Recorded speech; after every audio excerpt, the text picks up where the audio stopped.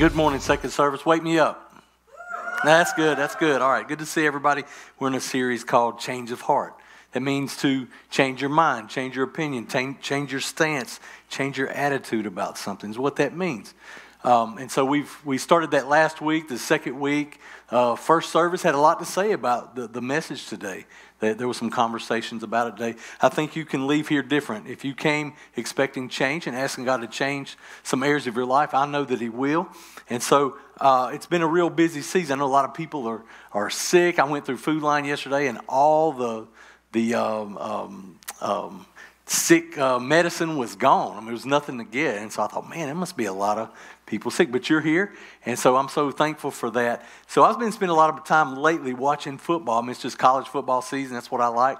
It's my guilty pleasure. And I can watch any team. I just really enjoy it. And, man, I'm not a bet man because I lose every single time. But I love it because I love to root for the underdog. I love to pull for the person that's supposed to lose or the team that's not supposed to be good enough to win. And, man, I love that. And there's always a spiritual perspective to gain from that. And I want to press down on that today, man, because when we look at Scripture, person after person in the Bible embodies this mentality, man, that when our circumstances are overwhelming, that the least likely gets chosen by God. And that pattern is over and over again to do His work, to build His kingdom, and to get His message out. So the good news is He still uses people who are overwhelmed and underqualified. I think you're going to leave here encouraged today. As a matter of fact, we're going to be talking about insecurity today, because I believe there's this it's either one or the other, it seems. Sometimes the reason people don't do God's work, they don't step into His will, they don't accept the assignment from God, is sometimes it's spiritual laziness. It just is.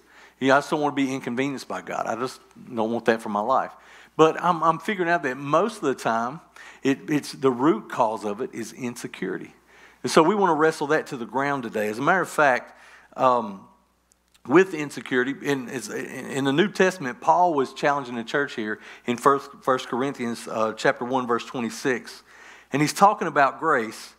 And he says this, he says, brothers and sisters, those who have come into a relationship with God, decided to follow Jesus, he says, brothers and sisters, think of what you were when you were called. Not many of you were wise by human standards. Not many were influential. And not many were of noble birth. What he's saying is here, look around. We're not an impressive bunch. There's not a lot that we've got going on. As a matter of fact, some of us are maybe be considered some losers. We've got some flaws. We've got some issues. We're not the cream of the crop. But we're still called. And the good news is that God's still in the business of bringing victory to our life, even when that's our circumstance, right? So we're going to focus on this one person in the Bible that kind of highlights this principle. I think that we've spent a lot of time on Moses over the years, but today I want to talk about Moses. Everybody say Moses? All right. Moses was an insecure guy, and admit it or not, that I believe that if we're all honest, that we don't confess this publicly, but if we look deeply enough, a lot of times that's our issue as well. So I want you to write this down just to get yourself started, so you're always in the habit of taking notes and seeing and pointing to Scripture with it. Watch this. The biggest enemy of our future and God's purpose to our life is insecurity. It's insecurity. It's really in the way. It shuts people down. It stops them cold in their walk with Christ, especially when God's called us to do big and great things for Him, right? And at our core, we start to doubt ourselves. It's our automatic thought. It's where our thoughts veer to automatically, is that we're maybe not good enough, that we're, and Moses was exactly like that. So I love that the Bible shows us the warts and parts of people that most people don't want to show, but the Bible does this for us, and it's to move us forward. And Moses had a lot of legitimate reasons to maybe feel that way. He was faced with adversity since the day he was born. I mean, right off the bat, they were killing babies. He was on target to die. That they were, and his biological mom thought it was a really good idea to save his life, to build a little tiny boat and put him in the river, because she didn't have many options because all the babies were being killed. So from the very beginning, Moses had all kind of adversity in through his life. And you don't even have to be a Bible scholar to know the story of Moses. You can watch a Disney movie about Moses, and it points to his life. But as the story goes, Pharaoh's daughter came and pulled him out of the water. Pharaoh, the king of Egypt. And she was adopted by the Pharaoh and the emperor's daughter. And instantly, right then, he was considered royalty. So, which seems really cool, but the whole time he grew up, he knew he was different. There was something about himself that was just different. Maybe it was the way he looked. Maybe it's the way his facial features were. Maybe it was his skin tone. And I don't know at what point in our life that we realize that we're different, that there's something different about us. Maybe it's our background. Maybe it's the way we look. Maybe it's the way we talk. Or maybe it's something that happened to us. But at some point, we start to realize that we are different. But Moses realized he was different, and maybe it's anger or bitterness, but it also kind of produced this sense of justice for him, and this desire to see different people that were oppressed, get them liberated. He started having a heart for a certain population, right? And he had this passion to set the people of Israel, see them to be free. And these people were slaves in Egypt at the time. But he had this passion that, man, this just isn't right. Something should change here. Something should be different. And one day, he sees this fight going on, and this Egyptian was beating down one of these slaves, and his insecurity started to boil up, and because of his passion for justice, and turns out he killed the guy. He committed murder. And this is a real turning point in Moses' life, because he had to leave Egypt, and he had this great place, this great life lined up. He was meant for a lot, and he was royalty, and he had the best education money could buy. He had a future that was just within reach. But he had to leave and run away. And so he runs away. That's the short version of the story. And he finds this guy, and this guy had a daughter, and he sees this girl, and she is so cute, son. She is fine. He decided he had to marry her, and he did. And he settles down, and he has some kids with her, and he works for his father-in-law. And he spends the next 40 years, everybody say 40 years. That's going to be important. 40 years of his life working for his father-in-law. Now, there's nothing wrong with that life. That sounds pretty good. But this guy was different. I mean, he was formerly the prince of Egypt, and now he's working for his father-in-law, and he's shepherding sheep in the middle of a desert for 40 years. And his life seems at this point kind of completely wasted, like it's off track, right? Something just doesn't seem right about it. But one day, he's doing his thing in the desert, and he's shepherding these sheep, and he encounters God. It's a familiar story in the Bible. It's called about the burning bush. It's in the book of Exodus, if you want to go back and read it. And Exodus 3 is where we'll be starting from today. And I want to show you the cause of insecurity. The cause. Like, man, God's called me to something. I feel it. I feel him moving in my life and moving forward, and something, all of a sudden you start applying the brakes. It's because insecurity has slipped in. And I want to show you the cause of that, but not just the cause, but how we overcome that. And so, because I'm convinced the biggest reason that God's people don't do God's work and when they're supposed to, it's because, and be the presence of God and tangible love on this earth, is because of insecurity. And we start thinking, man, I'm not good enough to do what God's called me to do. So in Exodus chapter 3, verse 6, this is God speaking to Moses from the burning bush. And this is how it goes. It says, then he said, I am the God of your father, the God of Abraham, the God of Isaac, and the God of Jacob. At this, Moses hid his face because he was afraid to look at God. And the Lord said, I have indeed seen the misery of my people in Egypt. I've seen this. And I've heard them crying out because of their slave drivers, and I am concerned about their suffering. So in one swoop, Moses meets God, and he has this encounter, and it's the voice of God. And God says, I am God, which is a pretty big deal. And not only that, but God seems to share the same passion that Moses does about the injustice that's happened to the people. And God says, I see what's going on, and I don't like it. And Moses said, see, God, I agree with you. I tried to do something about it, but it got me in trouble. And then he starts saying, God, I definitely think you should do something about that. Which is I don't know if you've ever told God what he should do something about something. You know, it's pretty bold to say that. And sometimes that's dangerous. I'm going to show you why it's kind of dangerous. Look at Exodus 3, verse 10. And this is God's response. So now go. I am sending you to Pharaoh. You're right, it is a problem. And I'm sending you to Pharaoh to bring my people, the Israelites, out of Egypt. Bring them out of bondage. Bring them out of slavery. I'm using you as a part of that. And God said, I will be with you. And this will be the sign to you that it is I who have sent you.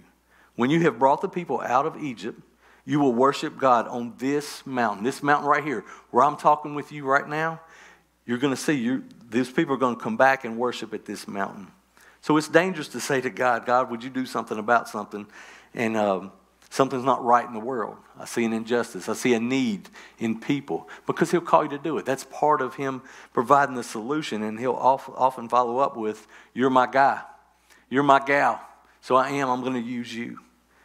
So we're talking about insecurity and what really keeps us from embracing God's assignment, right?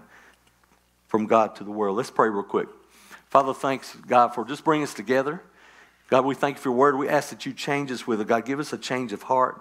Help us to see things the way that you see them. God, we're asking you to change us today, that we would leave differently, Lord, that we would be more confident and bold in the assignment that you've given us, God. And we just thank you in Jesus' name. Everybody say amen.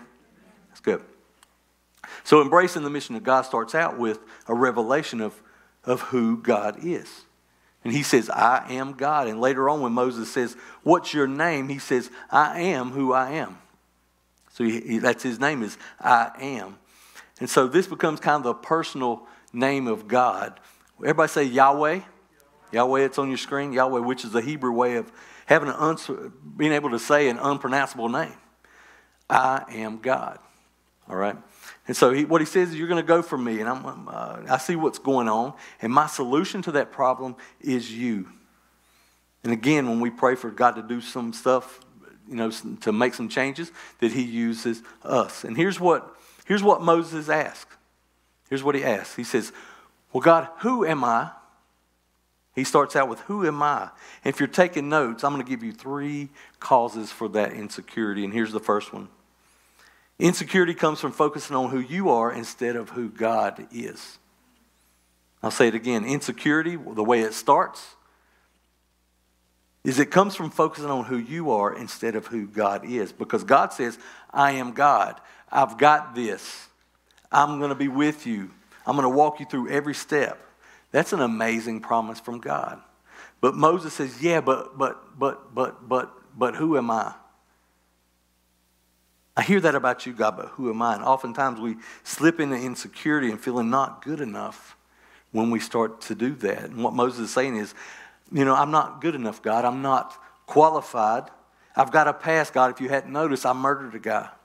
And I've been wasting, God, I feel like I've been wasting 40 years working for my father-in-law out in the desert. So who am I to do something so big and significant that you've called me to do? And God says, it doesn't matter who you are. It matters who I am and that I'm with you. And so many times in church, we never really get this. We think we get it. We act like we get it. But we never really get the fact it doesn't matter who we are and where we've been and what we've done or how poor our resume is. Right? We never really get that. But the story is going to show us this, that my mess has the potential to be God's miracle. We have a hard time buying that. We really disqualify ourselves. It's never God to begin with. It's always us disqualifying ourselves or allowing others to decide if we're qualified or called. But I want you to write that down. My mess, the decisions I've made, the situation that got me into, whether it was my fault or the fault of others, God's got a potential to use that and to be God's miracle. As a matter of fact, if Moses had applied for a job, as soon as he mentioned, I murdered somebody, he's gone, right? That doesn't look good on a resume. You don't even get an interview at that point, right? But God's saying, listen, man, this isn't about who you are. It's about who I am. I'm gonna choose you and use you. That's what's going to happen here. I didn't choose you because you're right for the job. I'm calling you because I'm not calling you because you're qualified. I'm qualifying you because I called you. I will make a way with that. But all Moses could focus on is what he had done and where he had been and what his past looked like instead of focusing on God. How many times do we do that? By God saying, I am, that should settle the deal. It really should. But Did you ever know these guys in school? I started thinking where there's a little guy, name was Ronnie. I say little guy because he was little. He was scrawny, all the words that would match that. His name was Ronnie. And if you're on Facebook, Ronnie, what's up? It's been years, decades and decades ago. But Ronnie was small, but he had the biggest mouth. And he always talked junk. And he was bold and cocky. I'm like, how can you be that little? And bold and cocky and say anything you want to say. And the reason was he had his big cousin that was always near him. And although Ronnie was small and what he lacked in height, his cousin made up for it. So he could basically walk into a room and talk to anybody any way he wanted to. He had this confidence, but it was because of who was with him. And I feel like, man, that's the same way that God works, is when God says, I'm with you, I'm calling you. I want it to be a church full of people that accept their assignment for God. All right? That they use this as a launching pad for it, that they use our church as a way to accomplish what God has called us collectively to do and you to individually do. Me to equip you to do that. Right? But you got to have that confidence. Insecurity wants to threaten to creep in and rob you from that. Right? We have this perspective from the things that's happened to us in life and our patterns of thinking. But God wants to have us a change of heart. And man, when he says, I'm with you, man, that should automatically, we have to remind ourselves over and over by reading his word, say, man, God is serious about being with me. And therefore, I can talk, man, I can go and do what he's called me to do with confidence because he's with me. Amen? All right. Some of you don't believe that, but that's what the Bible says. So he had this confidence that he's offering, man, I'm with you. I want that to give you confidence. But for Moses, embracing that seems almost impossible for him. And God says, look, I'm going to show you that it's really me. And this is going to be the sign. When I'm done, when this is all said and done, you go do your assignment. When I'm done, you're going to lead all these people, literally millions of people. You're going to bring them back to this very same mountain right now where you are, where you're feeling insecure. You don't see the end of it now, but you're going to bring them back here. And you're millions of people, and they're going to worship me at this mountain. It's like God saying, you feel like your past has disqualified you, and from what I've called you to do, you may feel like, man, you've wasted a season of your life, that you can't be used anymore, but life's going to come back full circle. It's come back to this very mountain. So the Bible says he worked for his father-in-law for 40 years. Say 40 years one more time. You'll say it again. All right. And all he did was lead sheep. That's what he did. Wandering in the desert, going from watering hole to watering hole. And the Bible said that he did that for 40 years. So what in the world could that possibly be? Seems like a waste of time. What in the world could that possibly qualify Moses to do? And here's what God's going to say. I want you to lead my people. Because they're going to walk around in the desert too, just like those sheep did. And wait for it. For 40 years. And you're going to lead them. And I want you to notice that what Moses he had been perfectly prepared for this assignment from God. What to him seemed like a waste of time and what disqualified him, he doesn't have any experience to lead all these people. But God says, yes, you do. Because you already have experience. You thought it was a waste of time, but you led sheep all the way through the desert from watering hole to watering hole for 40 years. It's like God was saying, the very season that you thought was wasted and worthless, I'm going to use that. You thought it disqualified you, but I'm going to show you that it's prepared you perfectly for what I'm calling you to step into. So write this down. This might be helpful. I'm going to use what you went through to make your purpose happen. And listen, this isn't just for Moses. If you hadn't already inserted yourself here, say, man, does that apply to me, God? Yes. Yes, we go through things, man, and it's decisions we've made that were poor. Sometimes it's things that happen to us. Every step that you took wasn't God's will, but here's what he does. He uses that, right? Maybe like Moses, he murdered somebody. He hung with the wrong people. Maybe he was into some wrong stuff, but God can redeem that because he reveals our purpose in that. So we have to change our perspective. We have to have a change of heart, a change of how we view and look at things how God views them. Moses, you've been wasting time, but I'm going to use all of that to help you do what I called you to do. You're right where you need to be. You're exactly where you need to be. So for some of you, man, you need to hear that. Some of you have been wasting time. You stepped away. Maybe you stiff-armed God. Maybe you ignored God's calling on your life. And you experience all the numbness that comes with that and that distance between you and God. You don't feel connected with Him. It's hard for you to worship. But it's an important time in your life to be connected to God. And God says, I can use all that. I know you've maybe wasted time. I know you have insecurity about it, but I can use that. God says, I'm going to show you. I'm going to show you. So unfortunately for Moses, his insecurity just kind of overrode God's promise there. It just seemed to be too much for him. In chapter 3 and 4, there's a conversation between Moses and God. You can go back and read this. And Moses responds to this God's big promise that he made. You know, I'm God, don't worry about anything, I'm with you. And this is his response. Moses answered, this is his response. What if, everybody say what if? That'll come back. What if they do not believe me or listen to me and say, the Lord didn't appear to you? Then the Lord said to him, this is God's response to his what if, is what is? Everybody say what is? What is that in your hand? He said a staff. And the Lord said, throw it on the ground. So here's the second point here is insecurity happens when we focus on what if instead of what is. That's when insecurity happens. I'll say it again. Happens when we focus on what if instead of what is. Insecurity starts to happen. And Moses' response to God was, what if they don't listen to me, God? What if they don't listen to what you say and what I say? And God's response is, his response is, what's in your hand?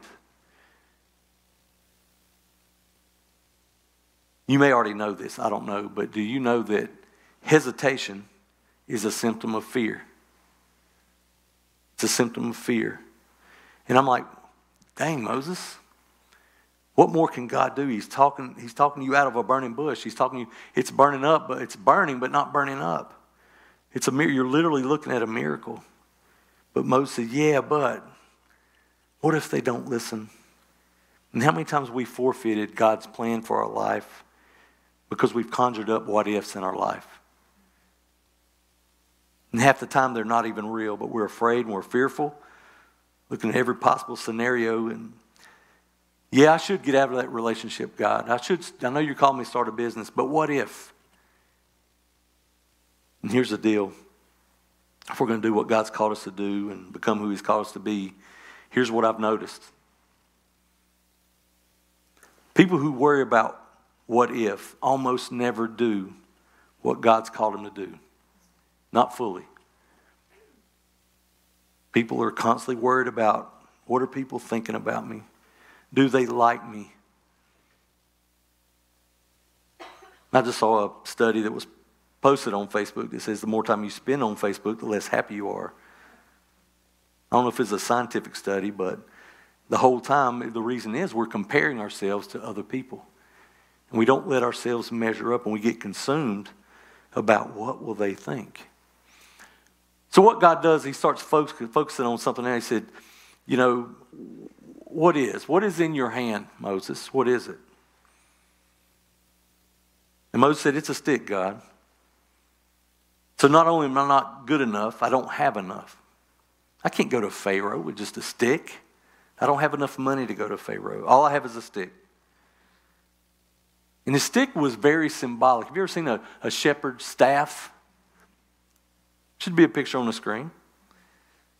It's very symbolic, especially for Moses here. It's his identity.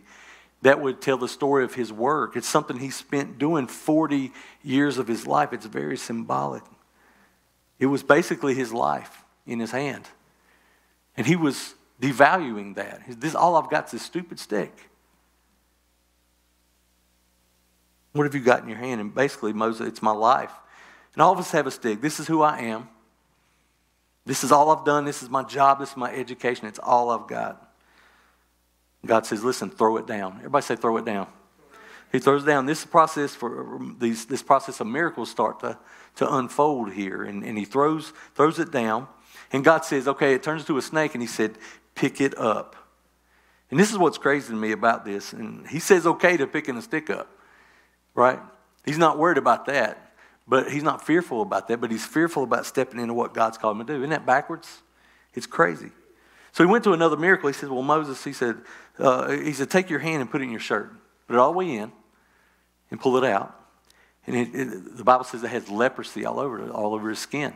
He says, now, put it back in your shirt and pull it out. And it was clean as a whistle.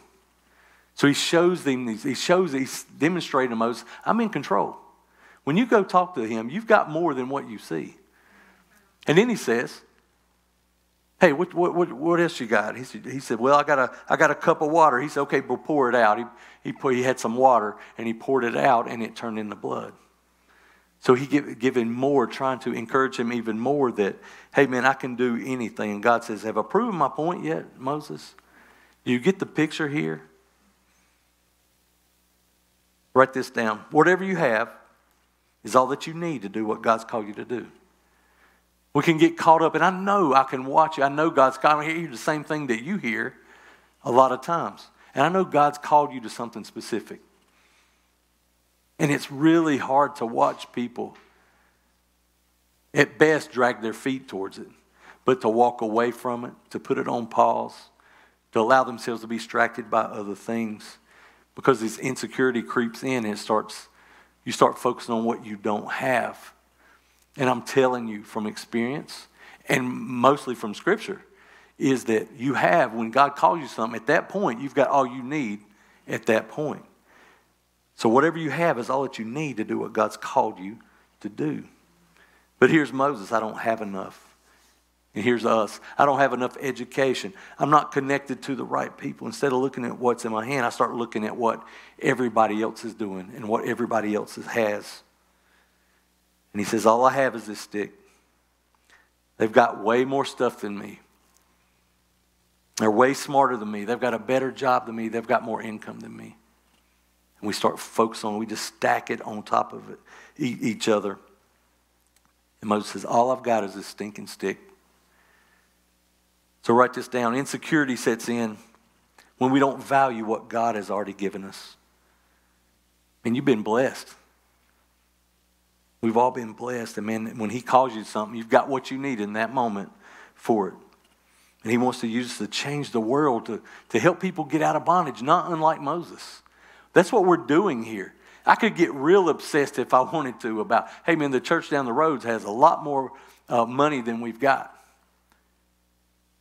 God doesn't call us to look at that. He said, Richard, I've got exactly what you need for the assignment that you have where you are, you and the people that call Revolution Church home. And it's the same assignment that Moses has, is to help people get free, lead them out of bondage. That's our assignment. It's unique in different ways. God goes about doing, but collectively, that's what we're called to do. Is to lead people out of bondage. So we've got to stop focusing on the what ifs and start looking at what is in your hand. What's God already put inside of you? It's unique. And everybody's got something. But you've got everything you need to do what God's called you to do. Okay? So sometimes we don't want to hear that, because then if we don't want to hear it, we're not really responsible for it. All right?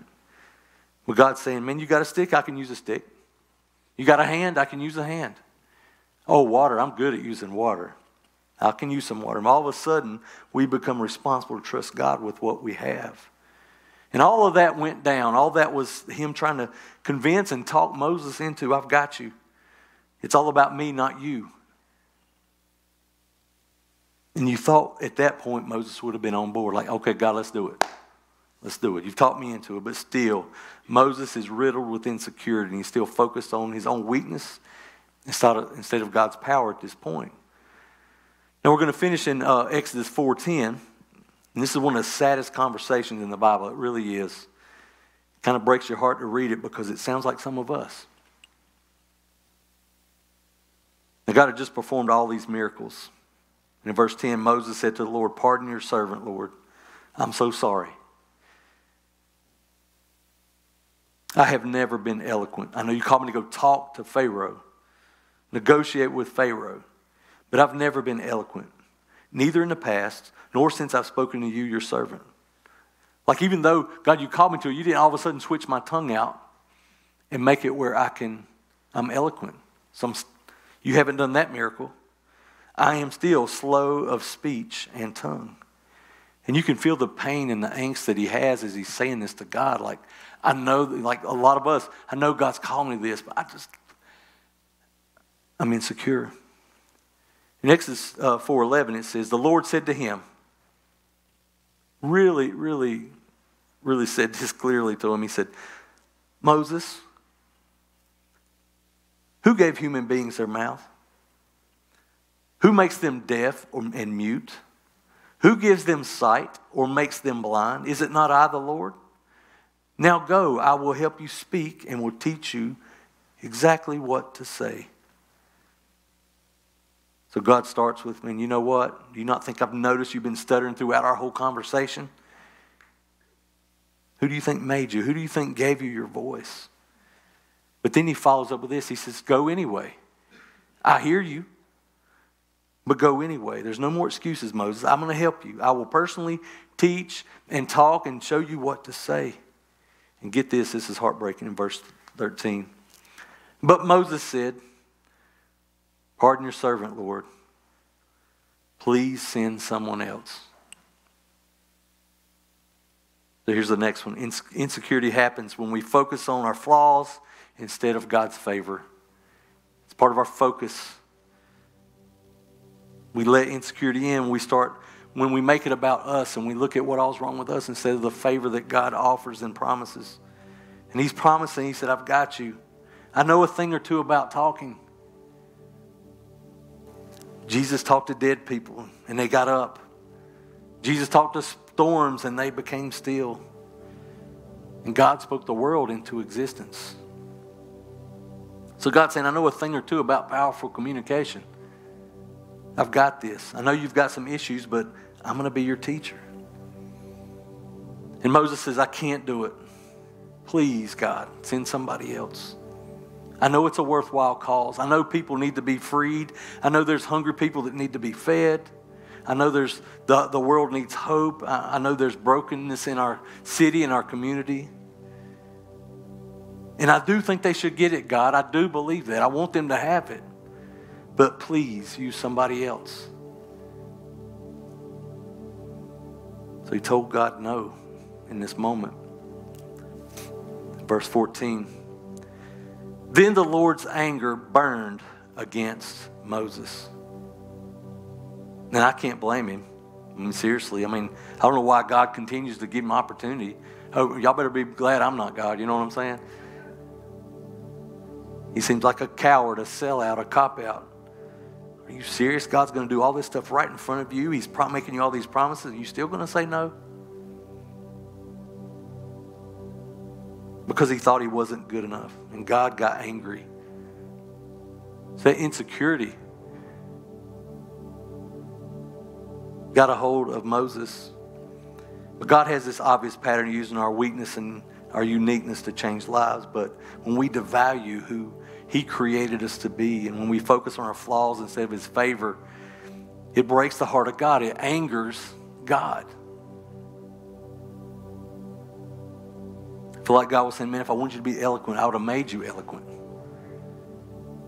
But I wanted a stutterer to walk up to Pharaoh and say, let my people go.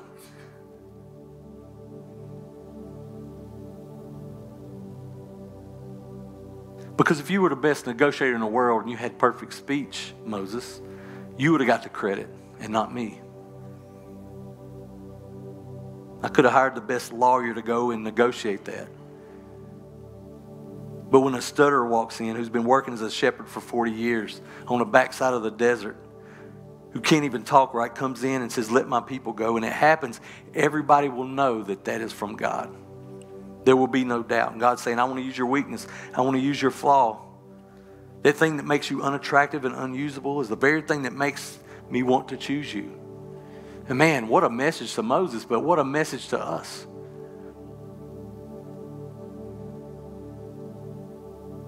I don't know why the conversation continued. The Lord got angry, but he didn't give up on Moses. And I want to share one more thing with you, then I'm done. It's a long story, and it's got an ending to it. And I'm going to let you read it. We'll cover it in the spring. We'll do a thing on Moses and Pharaoh and Egypt and all those things. But I wanted to read something to you that sounded just like an obituary. What became of Moses? Did he ever say yes? And we know that God never gave up on him. So in Deuteronomy chapter 34, because Moses died in chapter 34, here's what it says. Here's what we find out. Here's his obituary. Since then, no prophet has risen in Israel like Moses. He must have said yes. Whom the Lord knew face to face. That's his obituary, saying he knew the Lord intimately. And he did great things for the Lord. Who did all those signs and wonders the Lord sent to him to do in Egypt. He did God's work. To Pharaoh and all his officials in the whole land. For no one has ever shown the mighty power or performed the awesome deeds that Moses did in the sight of all Israel. Man, you and I can only hope that, man, that when people read our obituary, and they will, that it reads half as good as that. He was an insecure man who God should have given up on, in my opinion. I'm done with you, man. I can't convince you. I don't do this burning bush thing for everybody. I'm not having to talk you into this. But the good news of the gospel is this. God doesn't give up on us. He doesn't give up, even when other people do. And when people write you off, walk away, God doesn't give up on us. Some of you think that your faithlessness and fear has disqualified you, and it hasn't. Yes, you said no. Yes, you've been wondering. Yes, you show up, maybe you've been numb. Not doing the small things, the big things, or anything that God's called you to. And you think that's disqualified you, but God hasn't given up on you. And He's completely committed to His plan for your life. So what would it look like, man, if we cast off insecurity, cast off fear, stop worrying about what everybody thinks? You know, we looked at God's favor instead of our flaws. That's our default. What if we stop worrying about what people think or say and we're more worried about what God called us to do? God's got great plans for your life and the life of this church and what's happening here. And I just can't wait for some of you, man, the light bulbs are going off in your head today even. And what God calls us to do is to have a change of heart. That's what this series is about, is to change the direction of your thinking. Rethink your situation. He is so good. All I got from that was God is so good. And He's so intent on the plan for your life and for my life. And He doesn't give up on us. Man, what a great thing to walk away with, man, that we can have confidence. And some of you are going to do great things, man. This is just a launch pad for what you're going to do for the Lord. And it will start right here from a decision you made, right here in this building. I can say, I know them. I know they're doing great things. I actually know them. They used to come to my church. This is where they got started. I love that. It's my favorite thing in the world. But listen, it starts with first acknowledging who God is. Who God is. I mean, He thought so much of each one of us. He sent Jesus to earth to live a perfect life so that He would be the perfect sacrifice, because the sin debt is so great for all of us that we could never repay it. And Jesus willingly gave His life on the cross, and His blood, that's symbolic of covering our sin. It paid for it so we wouldn't have to. Because the wages of sin is death. Eternal separation from God. But what Jesus did when we received that, we surrender our lives to Him and we repent, man, that's a great thing. Repentance, I want to change that stigma of that word. Repent is an awesome thing. We got a chance to repent today. God, I've been going this direction, but I'm going to go your direction. And we repent, walk away. And usually when we repent, we're walking away from something, we're walking towards God. And man, we have the opportunity to do that today. So would you stand with me? Before we leave, man, I'm hoping that you're leaving with confidence right now, that you are Going to make some moves, man. It's not spiritual laziness, Rich. It wasn't lazy. It was insecurity the whole time. And God's been so patient with me. But what I've read today and what I've heard today is that God hasn't given up on me. I'm going to step into that. And the good news is He uses other people to help you with that. That's why we gather as a church like this, to get encouraged and inspired and challenged and changed. That's why we have life groups happen during the week. You're going to find out, man, if I'm really doing what God's called me to do, I've got to surround myself with God's people. Because they're struggling too. They need you and you need them. And the common goal that brings us together is we're trying to serve God.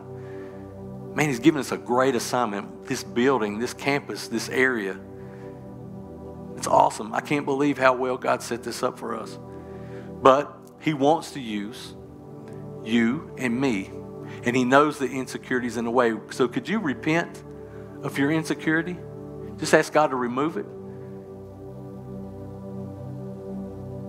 What a great opportunity today.